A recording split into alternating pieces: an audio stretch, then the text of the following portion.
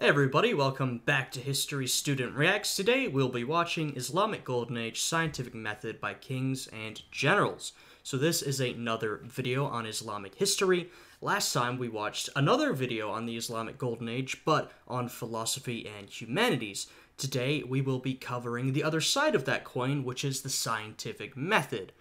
Now, I'm really not sure what we will go over in this video. I'm not a historian of science. What little I do know about scientific history is mostly contained to the scientific revolution of the 17th century and the following Enlightenment. So I know a little bit about that, the development of sort of the modern European scientific method, empiricism. So I'm really curious to see what we're going to learn about the Islamic Golden Age. If you guys end up enjoying this video, I'd very much appreciate it if you would check out the Patreon or become a channel member for exclusive reaction content. Anyway, with all of that out of the way, let's jump right into this reaction.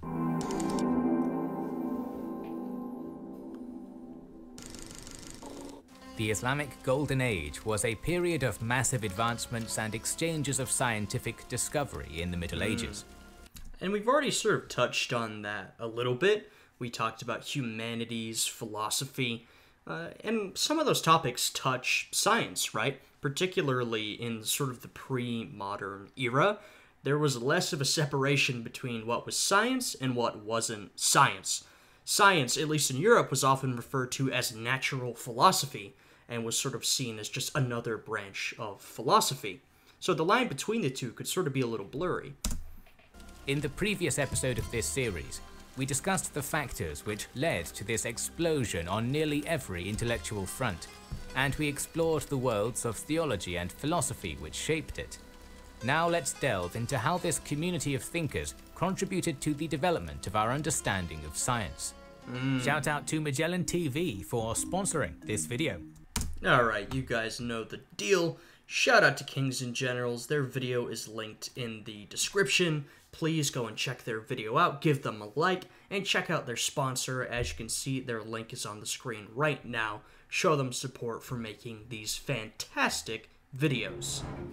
The process for theorizing, testing, and analyzing through experimentation is known as the scientific method. For thousands of years, ways to systematically test phenomena to understand them have led to scientific breakthroughs. Discussions of scientific methodology have roots back to ancient Egypt and Babylon, but also independently emerged in ancient India among both Hindu and Buddhist philosophers. Now, of course, when we look at sort of the development of modern science and the modern scientific method, it's only really systemized in the last couple hundred years, but looking throughout human history, we have examples of scientists. We could see sort of rudimentary developments of the scientific method, so this sort of stuff pops up a lot throughout history. It just wouldn't become more widespread until a lot more recently. Likewise, scientific methods were a major subject among ancient Greek philosophers and physicians. Most important would be Aristotle, who developed methods of both deductive and inductive reasoning. Once again, of course, Aristotle was a philosopher, but he is sort of working on what we might now look at as science or scientific method. So we're looking at that lack of separation between humanities and sciences. You know, they were all sort of grouped under philosophy, that big umbrella term. And the often underappreciated Democritus, who wrote extensively of the existence of atoms, an object of matter which could not be broken down further. And how he was proven right, huh? Yeah, it's really remarkable when we look back on a lot of these ancient philosophers, some of their claims which really couldn't be proven at the time, and yet now they have been proven thousands and thousands of years later. That's pretty remarkable. Breaking reality into its constituent parts. This was all theory, however, and in the Islamic world, theory met with testing to develop the earliest experimental methods. Here, the idea of running experiments and using measurement to test different hypotheses came into its own. Many of the great thinkers of the Islamic Golden Age were polymaths and generalists, so many names will appear again and again as they worked in different areas of study. Yeah, I mean, kind of similar to the European scientific revolution Enlightenment. of the 16 and 1700s is interesting. We see these eras where knowledge spreads greatly and there's learning. It often seems like we get these extremely intelligent polymaths who really specialize in a lot of different fields, both in the Islamic Golden Age and, like I said, the European Enlightenment. And I'm sure, there's probably plenty of examples of this throughout global history of different golden ages and ages of learning, where you have these figures who are, they have expertise in many different fields. One great developer of experimental methods is one of the great minds of the age, Hassan ibn al-Haytham. Al-Haytham was born in what would be modern-day Iraq, and did much of his work serving as a vizier or political advisor to the Buyid Emirate. Using logical reasoning, combined with empirical experimentation, he disagreed with many Greek philosophers on the nature of light and vision, which we will discuss later. Al-Haytham saw himself on a quest for truth above all else, noting that it's difficult to find a hard path to make the journey. He practiced a process of relentless skepticism and finding the truth through observation. Very modern way of viewing things. I'm curious to see, we touched on this a little last time, how exactly religious beliefs interfaced with this scientific method, because of course you want to observe the world, use empiricism, find what is true. Sometimes that can come into conflict with spiritualism and religion. Now, we saw last time that it seemed like the religion actually promoted the study of philosophy and humanities. So yeah, I'm wondering if we're going to see how it interacts with science, because of course in a European context, I would say that if we're, looking at the scientific revolution, coming up on the modern era, Christianity more put a damper on the progression of science. It wanted people to stop doing science and stop being skeptical. So yeah, I wonder what we're going to see here. This thinking is an early form of positivism, or the theory that knowledge about natural phenomena can only be derived through observation and reason. Exactly. Furthermore, Al-Haytham's writings indicate a form of using the principle of Occam's razor, or choosing the option with the fewest number of assumptions when selecting between different explanations for phenomena. He often pointed out frustration with the lack of development of such thought in ancient Greek texts. What Al-Haytham did... Yeah, well, the Greeks were a lot more about theory than practice. I mean, we kind of covered that already.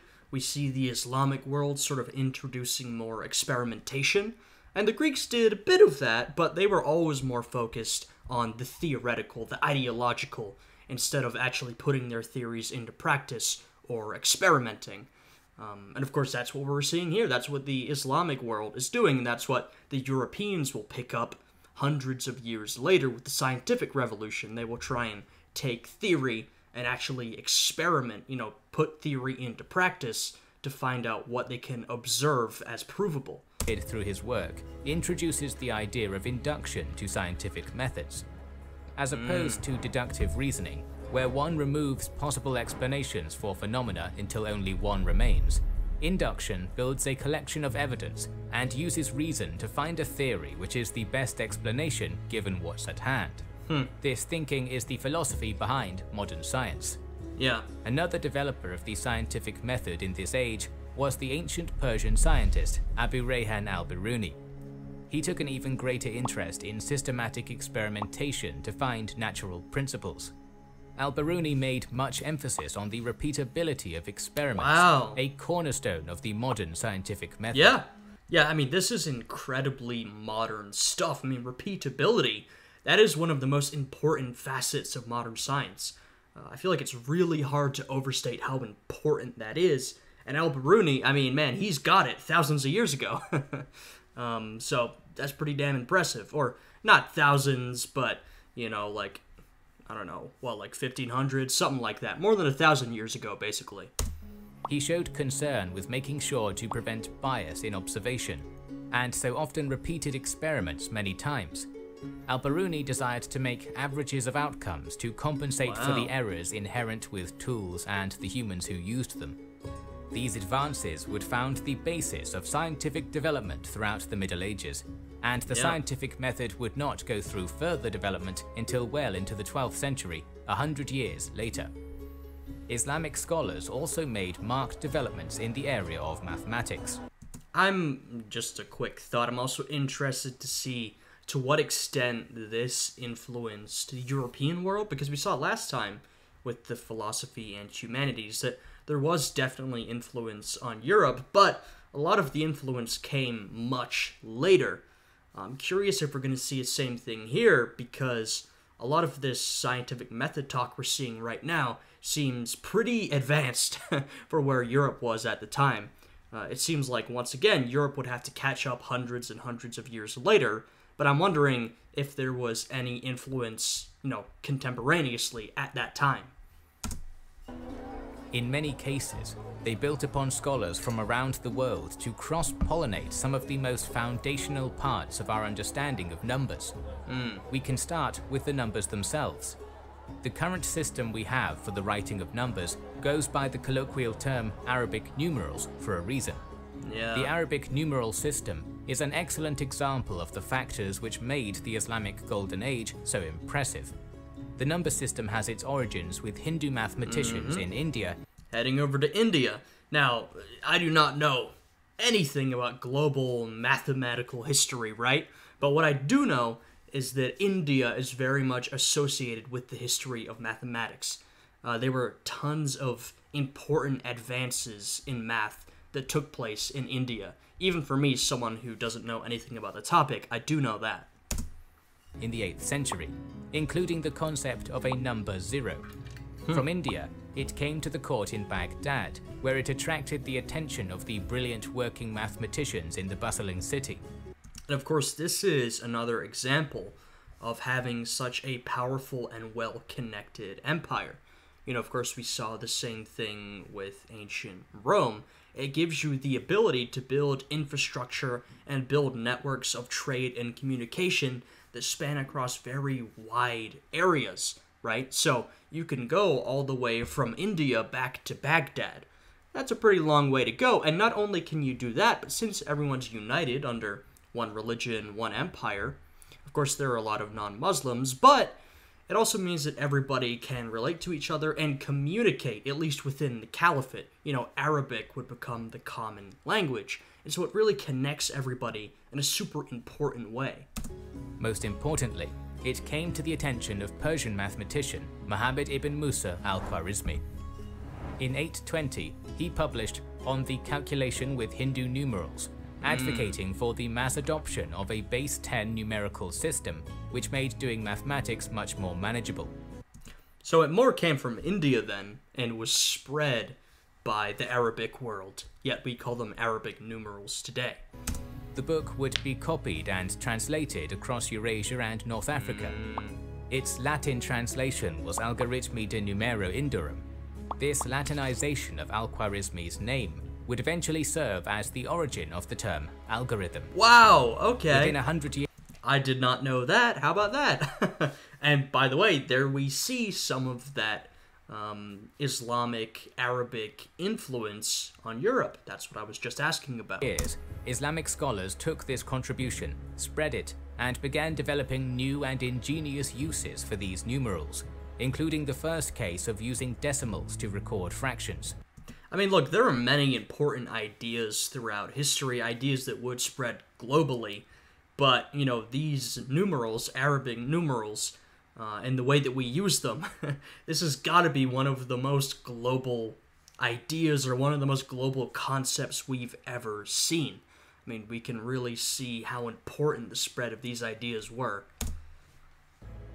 This powerful new way of symbolizing numbers was not the only contribution of scholars of the Islamic Golden Age to mathematics. One focus of Islamic mathematicians was the development of modern-day algebra. The word algebra comes from an Arabic term for reuniting broken parts. Al-Khwarizmi was also a major scholar who, along with the Greek mathematician Diophantus, has the title of the father of algebra. Yeah, I think we see a lot of influence also from the Greeks here. I mean, we saw that last time with the philosophy and humanities. A lot of these Islamic thinkers are building on the ideas of the Greeks, and in this case, a lot of ideas from India.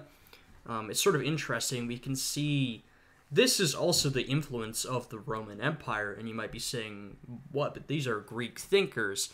Yes, but the Roman Empire was very infatuated with Greek ideas, Greek philosophy, Greek science, and so the networks of the empire were used to spread those Greek ideas throughout, the quote-unquote known world. So a lot of the spread of these ideas can be attributed to, first the ancient Greek states and then ancient Rome. They were sort of on the same page in terms of a lot of these ideas. Much of his work concerned techniques to reduce polynomial equations. A different mathematician, Omar Khayyam, built upon al-Khwarizmi's work to develop the world of cubic equations. A different Egyptian mathematician, Abu Kamil Suja ibn Aslam ibn Muhammad ibn Suja, would expand on al-Khwarizmi's work into an exploration of negative numbers and their notation. Outside of algebra. I mean, we're seeing a lot of important concepts that many of us learn in school today, and that's kind of whack. I don't know about you guys, I was never really a fan of math in school, so that's a little upsetting, but, these are incredibly important scientific and mathematical achievements that would change the world forever, so they definitely need to be recognized for that. Mathematicians during this period also made significant developments in areas such as induction, the working with and notation of irrational numbers, and the spherical law of signs. This work would then translate into massive developments during the Islamic Golden Age in the scientific realm of physics. Before Newton's laws of motion, Islamic physicists developed concepts of acceleration, reaction, and impetus. Many were early developments of what would eventually become Newton's laws of motion and Newtonian physics in general. Yeah, I mean, of course Newton was an incredibly important and revolutionary figure in physics, but his ideas didn't come from nowhere, right? It's not like they popped out of thin air. Not to downplay how incredible Newton was, but of course, like everybody else, he had influences. He was, in some ways, building upon what was already there, even though his ideas were super revolutionary and important. But where physics developed in the Golden Age was the area of optics, or the study of the properties of light. Development of laws of refraction and reflection. And light was also very fascinating to the European scientists in the scientific revolution, particularly Newton. Newton was very into studying light as well. Began under the Baghdad physicist Abu Sa'd al-Ala ibn Sal. He wrote an influential treatise investigating how curved mirrors bend and focus light, developing the first law of refraction, and inventing anaclastic lenses, a critical early invention in the development of eyeglasses and eventually the camera. Then optics would change entirely once Al-Haytham began to work in the field. Al-Haytham! This guy's just brilliant, huh? Same Al-Haytham who pioneered the scientific method also often receives the title of the father of optics, and not for no reason. God damn! He began his work analyzing the work the Greeks had done on reflection. In his famous book on optics, he published significant disagreement with the likes of Ptolemy and Euclid on the nature of vision. The Greeks firmly believed that eyesight worked much like sonar or radar, that light was emitted from the eyes and reflected to give sight. Oh wow. That's a very interesting perspective. That is very, very different from the way we understand things today. And I presume the reason it's very different is because of some of these Islamic thinkers. I mean, we're about to see what Al-Haytham proposed. I'm assuming what he's about to propose is a lot more similar to how, we know eyes work. But that's fascinating. I mean, look, when you look back on ancient thinkers, they have a wide range of ideas. These were all really brilliant people, and some of those ideas were correct, some of them incredibly ahead of their time, and, of course, some of them were incorrect. A lot of these ancient Greek thinkers, like we said, are theorizing. There's not too much experimentation, plus they don't have the tools to do some of the advanced experimentation we would see later on. So they got some very important things right, and they got other things wrong, or at least a little off.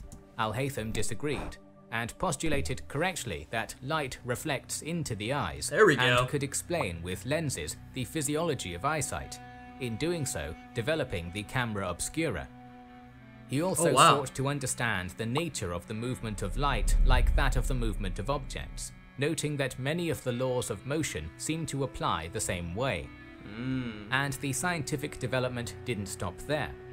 Another place of significant growth was the field of astronomy. Much effort went into developing astronomy as part of a project to determine Qibla, the direction of the Kaaba. I'm curious how astronomy is treated in the Islamic world, because in the Christian world, astronomy would be very controversial. I mean, think of a figure like Copernicus, who put forth a heliocentric version of the solar system that was extremely controversial, and he got in a lot of trouble from the church for saying that. So, you know, I'm curious to see how this goes. In Muslim prayers, one is expected to perform them facing Qibla anywhere on earth. They also used astrology to determine when to perform important actions. Developing these fields, polymath... Because, as we can see here, astronomy can often go hand in hand with religion, different religious practices, but if it goes too far, gets too scientific, it can often start to contradict, or at least that's what happened with Christianity, and that's where all the problems came from. Maths like Al-Khwarizmi also published documentation of the movement of the sun, moon, and planets. Centuries before Galileo, many Islamic astronomers expressed doubts in the prevailing Ptolemaic understanding of the cosmos, the idea which places the Earth as an here we go. I just mentioned Copernicus. I was talking about the heliocentric versus the model with the Earth at the center, and they're going over that right now. Mobile center of the universe. While none of them ever stumbled upon a heliocentric model, there was a definite growing suspicion that Ptolemy's model of the universe did not hold up under observation and mathematical modeling. And they were exactly right, and this would be the controversy all those years later in Europe, though remarkably, Ptolemy's version of things held up for hundreds and hundreds of years. But then we get figures like Galileo and Copernicus, and this was the whole controversy. These guys also, a lot later, said, yeah, you know, this version does not hold up under experimentation and further study. And, you know, someone like Copernicus got in a lot of trouble for that. Looking back down on Earth, Golden Age Islamic scholars made significant advances in geography, as well as a very dear subject to kings and generals, cartography. The Islamic Age was full of Muslim explorers. They documented exploration ventures as far east as China and south as southern Africa. Maps were also integral for many aspects of maintaining such a massive empire, for the everyday needs of outlining just which territory kings managed, as well as making troop movement plans for generals. Because of this importance, geography and cartography were well-funded priorities of the Abbasid caliphs. I mean, one of the other benefits of having such a massive, powerful empire, I mean, we've already talked about the networks of communication and the infrastructure, but yeah, cartography, mapping. If you have such a large empire, you know, all this territory, you know, you want to be able to see what territory you actually hold. You want to be able to see it on a map. And so mapping often flourishes when there are empires who, you know, need it done, and they're willing to fund it. To refine the mile, scholars wound up calculating an impressively accurate estimation of the circumference of the Earth. The earlier developments in spherical trigonometry, like the spherical law of sines, allowed for Islamic geographers to develop better and more accurate methods of map projection, and even the very early beginnings of the polar-based coordinate method. Wow. Moving on to the realm of chemistry and material science, the Islamic Golden Age saw an explosion in the understanding of chemistry and the nature of compounds. Interesting. On to chemistry, yet another thing that wouldn't really flourish in Europe until the 16 and 1700s, though, and of course, in Europe you had chemistry / alchemy, that at one point were sort of seen as the same thing. Alchemy is seen as something like magical today, But at one point in the sort of medieval ages, if you were an alchemist, you are in many ways what we would call a chemist, though it had a long way to go before it would become modern and scientific. Those who worked with materials in various ways were called alchemists. At this there we time, go. most of the ideas of the properties of materials were a combination of 4 essential elements: fire, earth, air, and water. Each one was a combination of I think this is also what the ancient Greeks believed, right? hot and cold, and wet and dry. The fire was hot and dry, earth cold and dry, air hot and moist, and water cold and moist. This concept of the material world is not merely the basis of chemistry, but of medicine. Wow. Before the discovery of germ theory, disease was thought Yeah, and we've got a long way to go before germ theory. Roughly 1,000 years. to be one of these attributes being out of balance within the body. Persian alchemist Abu Musa Jabir ibn It also sounds a little similar to the European humors. They thought your body was composed of these, I don't know if it was 4, but these humors like bile, black bile, all this different stuff. I mean, it's very wrong sounding today, just like what we're looking at right here, but this is what they operated on for a long, long time. Ibn Hayyan wished to build upon this. As just one part of a truly massive body of work, touching on everything from alchemy to astrology to philosophy, Ibn Hayyan looked to sort the Earth's metals by the Aristotelian model. What he theorized was that metals were fusions of mercury and sulfur made deep within the Earth.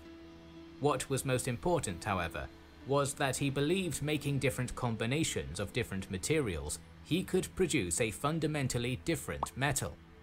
What seems like an implausible assertion today would have significant impacts on the world of alchemy.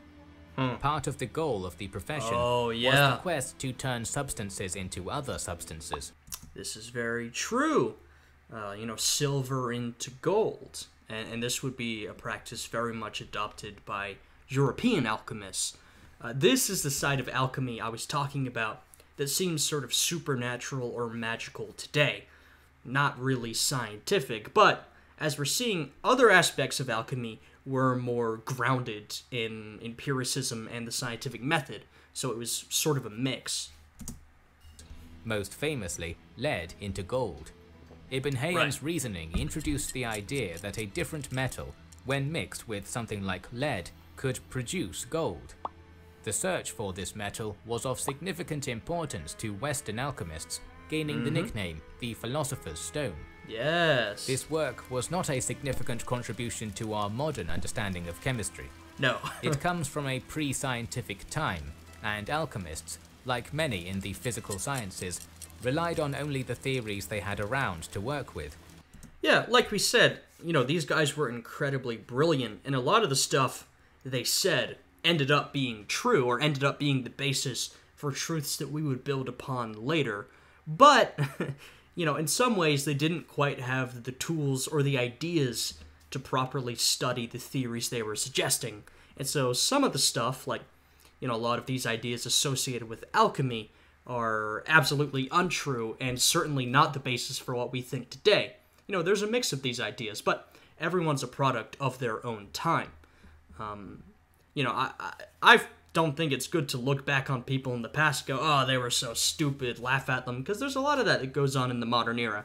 Look, everybody is a product of when they were born, the culture they were born into, the ideas they were raised with. If they don't have the tools or the ideas to know what we know today, there's no point looking down on them for not knowing that. I mean, what they did was incredibly brilliant. And their methods of observing and testing experiments when they could. In the endeavor... Not to mention, this is literally how science works. We posit a theory, we do some testing, we accept or reject, time goes on, we do more testing, we might reject that theory, come up with a new one. A theory that was once accepted as truth is later rejected and replaced with something else, so literally mistakes have to be made along the way. Things that are untrue are accepted and then later disproven. This is how it works. This is how the scientific method works over a long span of time. To discover the properties of these materials, while drawing the wrong conclusions, They, however, came up with various chemicals and inventions. We will discuss those more at length in a future video in this series. I will say on that, I haven't seen any more videos from them on the Islamic Golden Age, even though it's been a while since this one came out. You can correct me if I'm wrong, maybe they have other videos, but I have not seen them. In working with these materials, Islamic scholars seem to have developed distillation, evaporation, and sublimation. Our not bad. last stop on this tour of Islamic contributions to the sciences in this period is biology. In areas such as agriculture, the Arabs led a revolution in the sciences of cultivating crops and livestock. What the age managed to do very well is take staple Mediterranean crops such as olives and dates and make information about best practices available to a vast body of people. Agronomists like Ibn Basal of Toledo traveled across the Islamic world, learning and studying how farmers practiced their work in different lands. He documented nearly... this is something, once again, we would see much later in Europe. This reminds me of scientists in Europe or philosophers in Europe in the 1700s, traveling around different countries, studying agriculture, making encyclopedias or almanacs. We have Diderot's encyclopedia, we have Benjamin Franklin's Poor Richard Almanac, and these would spread a lot of different ideas, but part of that was spreading methods of effective agriculture. So once again, familiar things we would see much later. 200 species of crops, and wrote practical guides on the proper care of them. In many ways, this period birthed the idea of the academic study of agriculture. It began a dialogue between farmers and agricultural scholars, which would not only vastly improve the quality of farm goods, but prompt a search for new farmable plants and agrarian experimentation. Archaeologists can measure the improvement of food production and thus population figures from these advancements. They can see evidence for the revolution in areas such as studying the size of sheep bones to see their growth, indicating improvements in animal husbandry. Likewise, irrigation improved with the introduction of various ways of pumping water into fields, using animals, the wind, or even water itself. In places with ancient Roman aqueducts, such as the Andalusian city of Cordoba, they were repaired and brought back into use. Roman aqueducts were so important. This is true for a lot of Roman infrastructure. The vast scale and longevity of Roman infrastructure really wouldn't be repeated for a long, long time. And so, for thousands of years after these aqueducts are built, they are the best thing that people have, and oftentimes they fall into disrepair and disuse.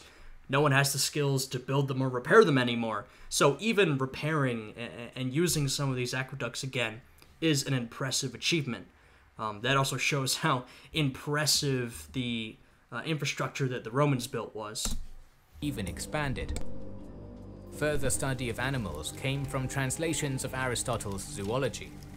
Islamic zoologists used this famous translation as they categorized various animals and catalogued animal parts, one of which is the most important, the human body.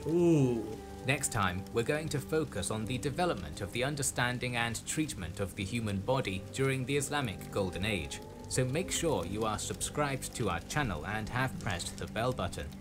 Hey, that sounds like an interesting one, but like I said, I don't think they've continued this series. This video was uploaded in January of 2021.